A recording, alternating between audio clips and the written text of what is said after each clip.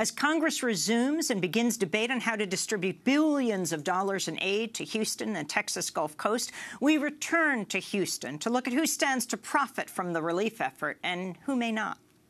This is Democracy Now!, democracynow.org, the War and Peace Report. I'm Amy Goodman. We're in the home of Professor Robert Bullard, who teaches at Texas Southern University. He used to be the dean at the Barbara Jordan Mickey Leland School of Public Affairs at TSU.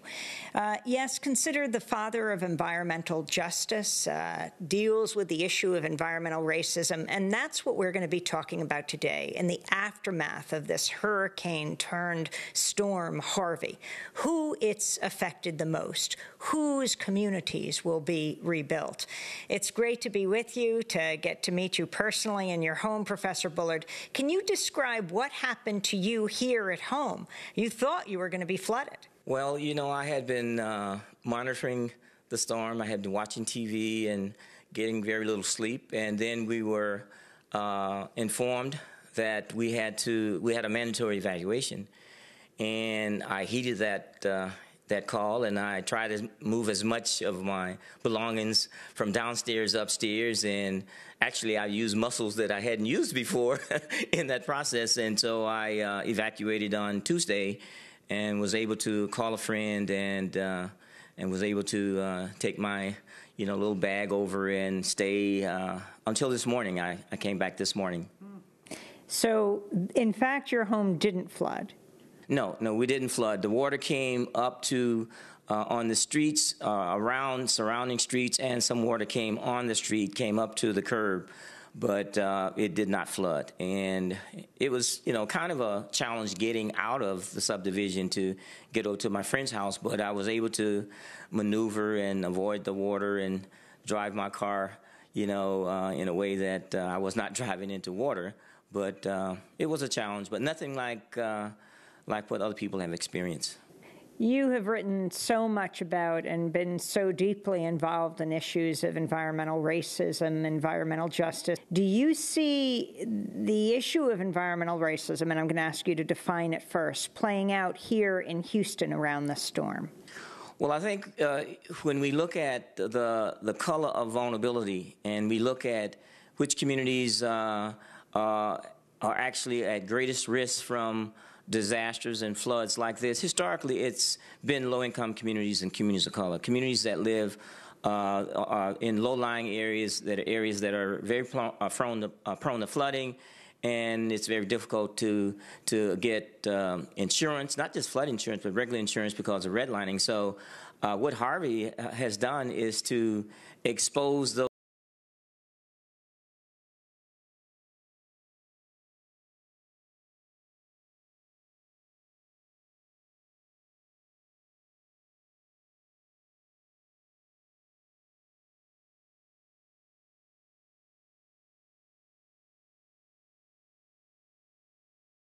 protection in terms of trying to get out, in terms of transportation, et cetera. I mean, it played out, up close and personal. And I think as we start to see some of the demographics in terms of communities that will take longer to return, will take longer to get their houses back in order, longer to get their communities and infrastructure back in order. This is not rocket science. And those communities and individuals, households that don't have that cushion to ward off that kind of disruption, it's always much more difficult for them to return. And I don't see this any different in Houston, and what we have to do is guard against building and rebuilding on that inequity. We just did a toxic tour of Houston. We were over in Baytown next to the ExxonMobil refinery. I think it's something like the second largest refinery in the country. Right by it, people flooded out. And you've got many different aspects of this crisis, but one is the contract workers who work at ExxonMobil. They just lose their jobs when the refinery shuts down, and they also get flooded. And the question is, who will get help and who won't? But that issue, for example, while the Republican Texas congressional delegation largely voted against vast help for the Northeast during Superstorm Sandy, clearly Texas will get billions of dollars for FEMA and to rebuild overall. How is it determined who gets support and who doesn't? Well, you know, the way it works is those individuals in those communities, those families and households that have the resources and the wherewithal to maneuver through this maze of bureaucracies of filing information online and getting access to the different organizations that can assist and support getting, you know, the FEMA grants and the SBA loans and all those things. It's not rocket science, but it's not easy to do that. And if you have individuals who are used to getting online and getting access to information and processing that, they have a head start. You know, there are lots of households right now that are actually hiring contractors that have already gutted their houses and that have already, you know, signed individuals on to fix up and remodel and bring their houses and back to life. And it's not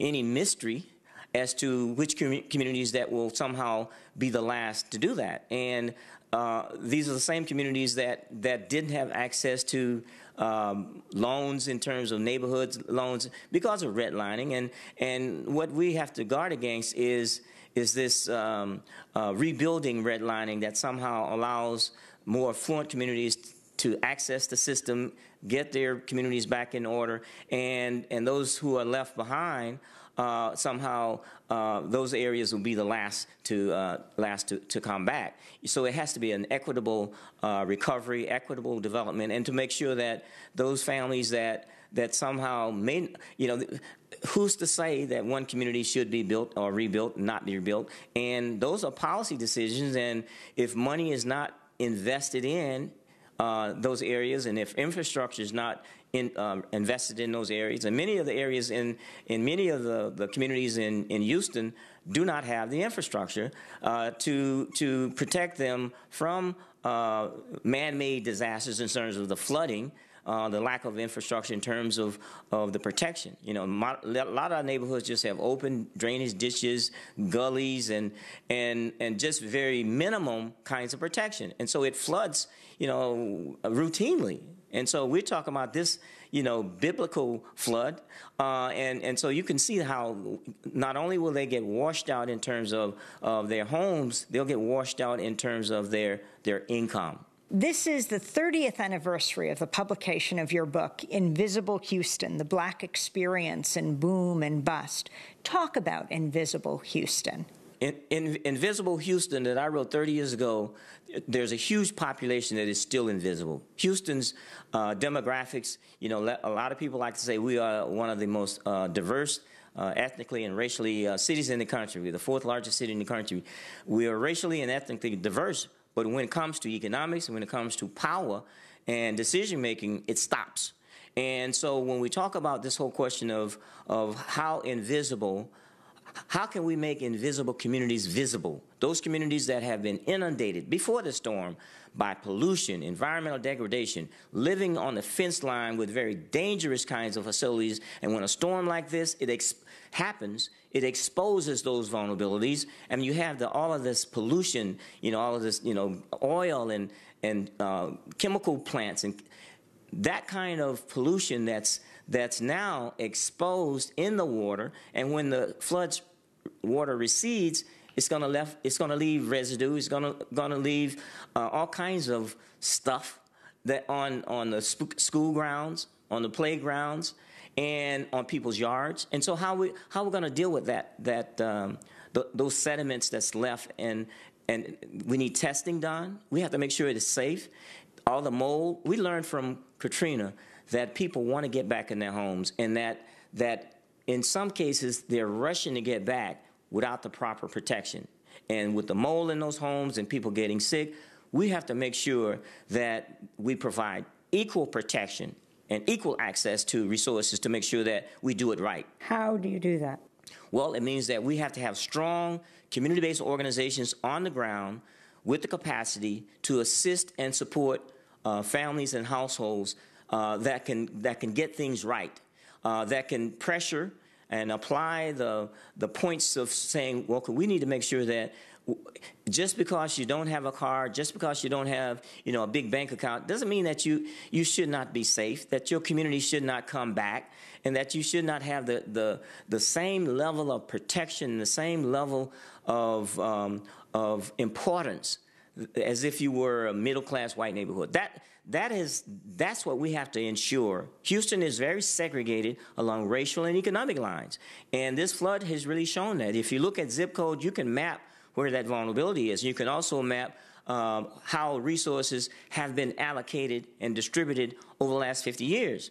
And so what we have to do is we have to map the resources that come to this region, come to this area, and we can show and we can actually fight for to make sure that the resources that flow do not somehow flow in a way that somehow leaves those invisible communities. And in this case, I wrote Invisible Houston in '87. Invisible Houston, right, when I wrote it then, was Black Houston. But we're talking about a very diverse Houston today, and the Latino population is almost 50%. So when you talk about the invisibility and you talk about where the population lives, you talk about not only a disaster in terms of the flooding, you talk about a disaster in terms of the environment, the pollution, the health threats, the potential for the kinds of impacts that we will see, years to come. And the most vulnerable in our society is children, and we have to make sure that we protect our children, our vulnerable population. The fact that President Trump came to the area twice, but is a proud climate change denier, what does that mean to you, and how does that fit into this whole issue of climate justice in this country, really, and around the world? Well, the fact... And your governor as well, Governor Greg Abbott. Yes. We're in a state of denial called Texas. And the fact is that just because, individuals deny, the fact that climate change is real, that's almost like saying, I don't believe in gravity. But the fact is, we're experiencing some very, these storms are getting more, the fact that Intense. And Houston has flooded in the last 3 years. We've had some very intense flooding. And frequent. So when we talk about what's going on, even if you don't believe in climate change, we have to make sure that our infrastructure, our city, is built in a way that is resilient.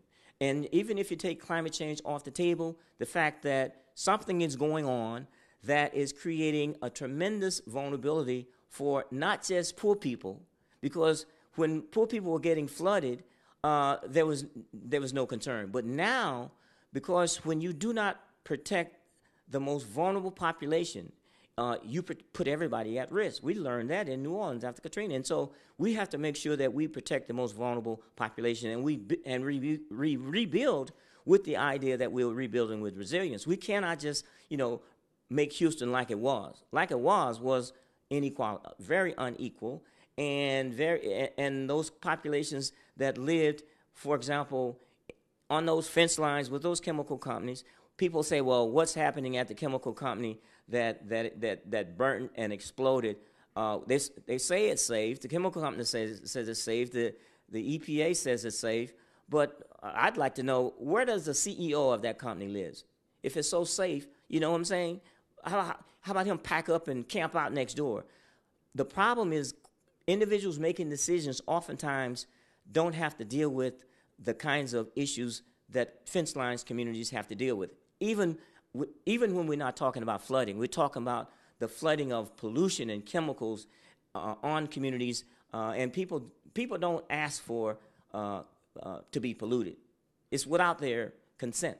100% of all city-owned landfills are in Black communities, even though the African-American community makes something up like, 25% of the population here? Black and brown community populations have borne the burden. even when the population was majority white. So we have to really talk about environmental justice. We have to talk about environmental racism and call it out when it exists. We can't just run from it and act as if somehow kumbaya, we all going to get along. Yeah, this storm has brought out the best of Houstonians, but we just can't cover that up. And this history, this legacy of unequal protection, of unequal access to resources. We're an area we're a city that's over 600 square miles, and we have lots of zip codes, but all zip codes are not created equal. And the idea that somehow we can not address the economic inequality and the racial inequality as we recover, those things need to be made plain and upfront and just acknowledged. Nobody's talking about let's stop anything. Let's acknowledge that we have to be very careful that somehow we don't further disadvantage communities that have been marginalized because of structural discrimination. So Hurricane Storm Harvey hit on the 12th anniversary of Katrina. What worked in rebuilding New Orleans and what didn't? 12 years later, this is the 12th anniversary. Yeah, I think the idea of communities, residents, community-based organizations, non-governmental organizations coming together, working with government, but it being led and driven by communities, decided, not somebody parachuting in and coming up with these grandiose designs and saying, well, this is the footprint that New Orleans is going to be. And to some extent, the mistakes or the lessons that we can learn is that local, community-driven, where you have involvement, where you have the whole idea of rebuilding needs to be democratized. Those communities, people need to decide what it is that they want and what they can live with. And I think the idea that how the money and the funds get spent also needs to be democratized. You can't have a top-down situation where shovel-ready projects oftentimes mean projects that have gone through a very discriminatory, unequal process, and those with power get their projects on top. And those who try to get projects later on end up understanding that, well, the money's gone, or your project is way down the road. I think that we have to, learn from Katrina and Sandy, but I know Houston is different, so we have to make sure that we use the uniqueness of our city to make sure that we do it right. And there are lots of groups on the ground and lots of individuals that are willing and ready to do the partnerships to work on these issues over the long haul. This will not be a one-year project in terms of bringing Houston back. We know that. New Orleans was only 500,000 people and very compact in terms of its size. Houston is over 600 square miles and it's 2.3 million people. It's a lot of people and a big area. So you're talking about a big city, and so with a very diverse populations. So it's going to be much more complex, and it will involve lots more thinking and visioning and lots more work to make it right. You said you were drafted into the environmental justice movement right here in Houston decades ago. What happened? Yeah. I started my first job out of graduate school in 1976 was at Texas Southern University. In 1976, I was a young, untenured professor in sociology. In 1976, and 2 years out of graduate school, I was asked to collect data for a lawsuit by my wife, who had filed a lawsuit suing the city of Houston, Harris County, and the state of Texas. And I worked for a state university, so my wife actually sued my employer. And so I had 10 students in my graduate class. We collected data for a lawsuit, Bean versus Southwestern Waste Management Corporation. That was the first lawsuit in the country that was challenging environmental discrimination using the civil rights law. And it was basically challenging the location of a municipal landfill that was being proposed in a black middle-class suburban neighborhood in Houston. Nothing out in that northeast Houston neighborhood except trees, houses, and black people. Not a likely place for a landfill. And I collected data for that lawsuit, and we wrote studies, and that's how I started working on this. And 5 out of 5 of the city-owned landfills were located in black neighborhoods. 6 out of 8 of the city-owned incinerators were located in black neighborhoods. And 3 out of 4 of the privately owned landfills were located in black neighborhoods. 82% of all the waste garbage dumped in Houston from 1930s up until 1978 were dumped in black neighborhoods, and blacks only made up 25% of the population. For me, that was an eye-opening, and that's what sent me on my way. So what happened in that original lawsuit? Well, the lawsuit, was filed in 1979 and went to court in 1985, and we could not prove intentional discrimination, even though the facts and the statistics were overwhelming. We had maps and charts. This is long before, GIS and iPhones and iPads. We did all the data work by hand, but we actually showed that the pattern was irrefutable, but we couldn't prove intentional discrimination. It's hard to prove intentional discrimination when people are not saying, well, we did it to the black people because that's where the landfills go. But unofficially, we were able to document, even without zoning, African Americans basically from the 30s up until 1978 was the dumping grounds, unofficially dumping grounds. And as the population has changed and shifted, black and brown communities bear the brunt of environmental pollution. You talk about the east side of Houston. I mean, that's basically the area that's unofficially zoned for industrial pollution, even without zoning. Everybody knows that. And so when we talk about this whole question of your zip code can be the best predictor of health and well-being, you lay out the zip codes, the dirtiest zip codes, the most polluted zip codes, we know where they are. They're on the east side. We know where the industry are. We know the communities that are fence line, that live close to, next to, contiguous with. And when you talk about all of the potential health threats and the potential damage, not just damage to property and property and the tax base in terms of people's houses, lowering the property values, but you also talk about schools and playgrounds that are located so close. You would say, who would do this? And the idea of environmental justice and environmental racism and the fact that communities of color are disproportionately impacted by these things, not just in Houston, but that's a national trend. And what we say, people are saying no.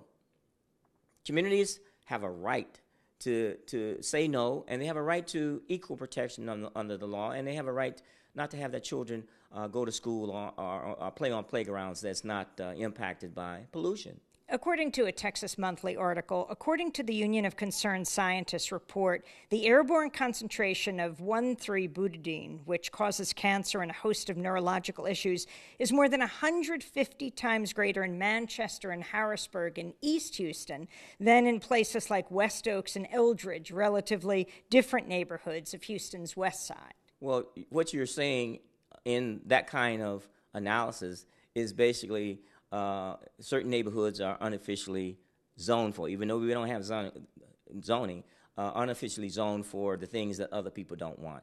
And the fact that we have environmental segregation, we have what I call outdoor apartheid. This is basically that those areas, those geographic and spatial neighborhoods that somehow are considered compatible with these types of facilities. And we know that the impacts of living close to with these emissions or with explosion or accidents or releases that may come from flooding like Harvey. I mean, we know which communities are impacted, and that's the justice question.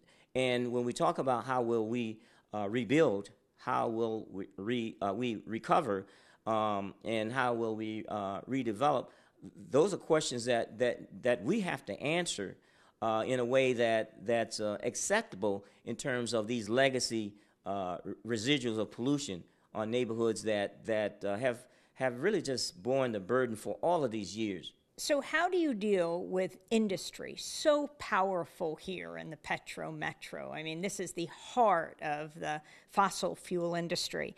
You have city-led initiatives consistently challenged by the Business Coalition for Clean Air, which is an industry lobbying group that represents ExxonMobil and other companies. Last year, it convinced the Texas Supreme Court to strike down Houston's Clean Air Ordinance, which was adopted during Mayor White's administration. That's basically overruling home rule. It's basically saying that, you know, the fourth largest city in this country that took the initiative in saying we want to, you know, have clean air and we want to be more sustainable in how we do business. And again, you have to understand that there is no level playing field in Texas when it comes to the chemical industry, the petrochemical industry. You know, there are equals and there are equals. And the fact is that there is no level playing field. The communities that have been suffering for all of these years really don't have a voice. They are still invisible, and they are still underprotected.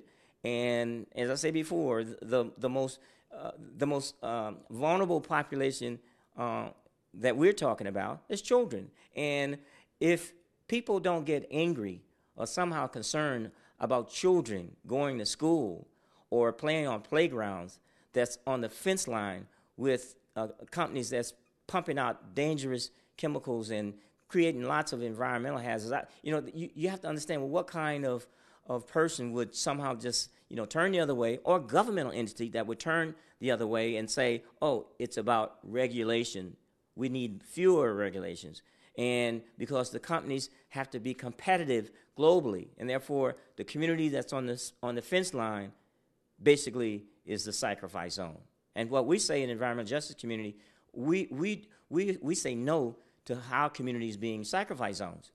What is the role of historically black colleges and universities like TSU, like Texas Southern University, when it comes to environmental justice? Well, you know, historically black colleges and universities have always produced students and leaders that have fought for justice. And whether it's the civil rights movement, peace and justice movement, et cetera. And the environmental justice movement is no different. The climate justice movement is no different. And what some colleagues and I, Dr. Beverly Wright in the Deep South Center for Environmental Justice, in New Orleans, we decided that we will start to pull our historically black colleges and universities together, because many of our schools are located in the heart of these toxic sacrifice zones. And many of our students come from these universities. And so we're saying we have developed this collaborative, this consortium of HBCUs to work on environmental issues, climate issues, energy, housing, transportation, and other issues, food security. And we're saying that we're gonna provide a new generation of leaders to work on these issues and form partnerships with other organizations and groups. And just in January, our consortium was funded, with a grant from Kellogg Foundation to pull these meetings together, to pull our organizations together, and to do the kinds of things that impacts the most vulnerable, children and families. And so what we're saying is that our institutions have to be leaders. We can't follow, because if we follow, our institutions will go under. Our institutions go under in terms of economically, but also will go under in terms of rising tides, water, being flooded out, being basically not competitive in terms of what we can do in terms of sustainability. Can you make a connection between environmental justice, environmental racism, and gentrification? What many talk about is overdevelopment here in Houston. Yeah, when we talk about this whole idea of building healthy, sustainable, just communities, that whole idea is to address the historic nature of as communities become greener, more sustainable, and oftentimes when they start developing their resilience plans, oftentimes those communities, if they are in urban core areas, neighborhoods, et cetera, they oftentimes push out low-income communities, people, and push out people of color. And what we're saying is that our communities of color, want to be sustainable, want to be resilient. They want to be healthy and livable. And it should not somehow be something that's relegated to white middle class, suburban or urban core. The gentrification that oftentimes occurs in many of our communities, it occurs at the I guess the detriment of communities that have historically lived in those areas. And as you see those areas start to come back, you start to see all kinds of services and parks and green space and grocery stores and those kind of things. Well, we have to say that we want to make sure that we redevelop and we develop our communities in a way that minimizes displacement of the incumbent residents, and also ensure that those residents who want to remain in those older neighborhoods that are undergoing transformation, that they can. And those who want to leave by choice can leave. And it means that when tax dollars are being used, we have to make sure and ensure that tax dollars are not being used to subsidize those kinds of structural discrimination that somehow people will say, well, we didn't mean to do that. We didn't know. These are the unintended kinds of consequences. But as I said before, if you think about and calculate out when poor people compete against people with money, you can almost, bet on who's going to win. And so so we want to create winners in those various income groups, and so that we have communities that are multi-income and multi ethnic and create communities that's livable, and not just these yuppie playgrounds that somehow have put up fences and walls, and people who used to live there have to get a pass to drive through or walk through. So how do you fix that now, after the storm, after Harvey? You wrote a book, Wrong Complexion for Protection, How the Government Response to Disaster Endangers African American Communities. How specifically, with Mayor Turner here in Houston, do you think this can be turned around right now? With this, somehow, horrific as it is, could be an opportunity to challenge the patterns you describe? I think we have an excellent opportunity to address some of the legacy issues of institutional redlining and neighborhoods that have been allowed to decline, and areas that have somehow been invisible. I think this is a great opportunity to plan for a complete community and a complete revitalization, a complete recovery. And the old way of doing things, I think we need to throw it out the window or put it in the trash bin.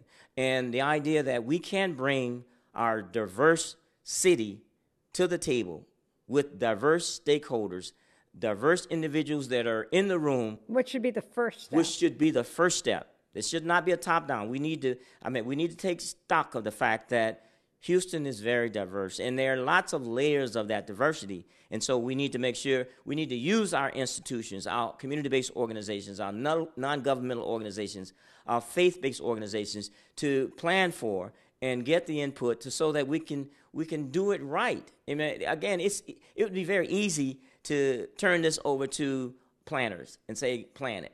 Go in the room, come back with this nice color. Or who's getting the billions now? Yes. Red Cross, yes. For example, which is not exactly a local community-based organization. Yes, there are issues there. And so we talk about new kinds of models that I think over the last 12, 15 years that we're learning from the things that didn't work. And those things that worked, we need to model them. We need to scale them up. And, the idea of bringing community leaders and faith leaders and community-based organizations and institutions that have lots of expertise in the process of working with communities. And a lot of times, communities that have historically worked with, for example, our historically black colleges. I mean, we have a long-standing relationship with communities and neighborhoods and areas that somehow have been forgotten, left behind, or invisible. And so it makes a whole lot of sense that we should be in the room, at the table, working with those communities. When the money comes down, we should be able to talk about, let's follow the dollars and make sure that the dollars don't get lost somehow or diverted to pet projects that have nothing to do with bringing those communities back We learned from New Orleans that in some cases money was diverted to areas that didn't flood, areas that was most in need somehow had to wait the longest to get the money, to get the flood protection, to start building resilience. We should learn from those mistakes and not just act as somehow that we don't have any understanding of how politics works or how disaster capitalism works. We know how it works, and so what we have to do is explain what you mean by disaster capitalism. Well, you're talking about how money comes to areas after major disasters, and billions flow in, and then you have all kinds of organizations and individuals parachuting in, raking up the money. I mean, when the local groups that have been working on these issues for years and years and years somehow get bypassed, get left behind, and so the idea of contracts that are already, being pushed out, and no bid contracts, exceptions being made in terms of environmental exceptions. So you get a variance, or you get something that's basically that rule is not going to apply because this is extraordinary circumstances, and so you get a waiver. I mean, we have to watch everything that's going on when it comes to how money is being spent and how the city is being how plans are being made as to which areas are going to come back first and which areas are somehow going to say, well, you're going to have to wait because you got so much damage, it's going to be hard for you to have a shovel-ready project. And so not having a shovel-ready project because you have been, flooded under, or because a lot of the people you've been devastated, and you're not just your family, but also your social network, your organization have been destroyed, and so new organizations parachute in and generally grab the money because they're up and running, they got all that infrastructure in place, and next thing you know, you get people applying for grants, and what I'm not saying that's going to happen. What I'm saying is that community organizations, institutions that have been doing this work in the city for many, many years, they need to be funded. They need capacity to staff up and to start doing the kinds of work because they have the trust and because they have the experience and because they are here, they are local. That needs to happen. We're speaking in the Petro Metro. I mean, this is the heart of the epicenter of the fossil fuel industry. Republican legislators, Congress members, the governor lobbied hard to deregulate the industry. It's more powerful here than ever. How do you take that on? What is the role of these industries now in determining who has and who doesn't have? And not to mention who has clean air and who doesn't. Yeah, well, we are in the belly of the beast, and that's we can't deny that. But because of those facts, doesn't mean that we have to basically resign ourselves that we should take less, we should have less. What we have to do is keep fighting and keep presenting our case that clean air is good business sense.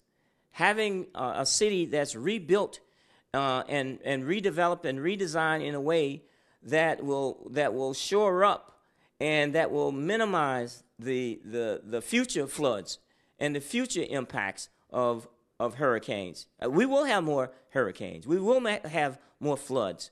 But the thing is, how do we rebuild in a way that will make our city more resilient? How will we basically incorporate a model that is inclusive and to develop strategies to lift all of the boats, to lift all of the communities, and not just the ones that somehow have resources and bank accounts to get their things back in order and go about their business as if the city is open for business is normal. No, there are people that will be in temporary housing for months, and in some cases, many months. And so neighborhoods that will be that will have the yellow tape around them for many months. Some communities will bounce back quicker. We cannot leave any community behind. We have to bring all of our communities back up to a level, not just where they were, because if you bring them back, many of our communities back to where they were, that's the inequity that has been perpetuated for decades and probably centuries. So you were the dean of the Barbara Jordan Mickey Leland School of Public Affairs at Texas Southern University for a number of years. What do you think these icons, these two Congress people, Barbara Jordan and Mickey Leland, would do now? Well, these two icons, they will be out there fighting. They will be out there resisting. They will be out there talking and doing and out there basically saying and pushing, pressuring to make sure that justice and equity and fairness become the centerpiece of any rebuilding program or any recovery program, and making sure when the money comes down to Houston, and the money will come down, we have to make sure that it flows in a way that does not perpetuate or exacerbate or continue the inequality that existed before the storm. Now that's the challenge that we have to address. Do you think it's possible to make invisible Houston visible? I do. I do think it is possible, and I think that it's necessary. You know, this is not a sprint. This is a marathon. This is going to be many years of working on this to get it to the level that we're talking about. We're not just talking about, you know, Band-Aids. We're talking about a total reforming the way that resources are spent and the way that communities get lifted up in terms of priorities. Now that's going to be a challenge because there's still forces that want to do, you know, what's easy, and there are still forces that don't acknowledge the inequality in our society or inequality in our city. And so we have to continue to challenge that.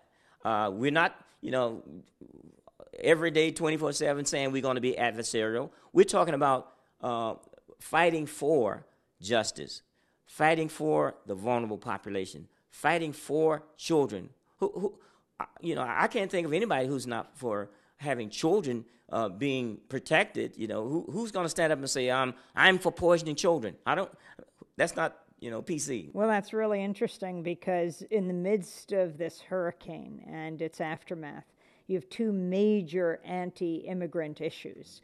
SB 4, which a judge just postponed in the middle of the hurricane, and then you have DACA. All through this weekend, President Trump deciding whether or not young people in this country who are not born here but came here at an early age, we're talking 800,000 in the country, maybe 80,000 here in Houston, will be able to continue to work and live here legally.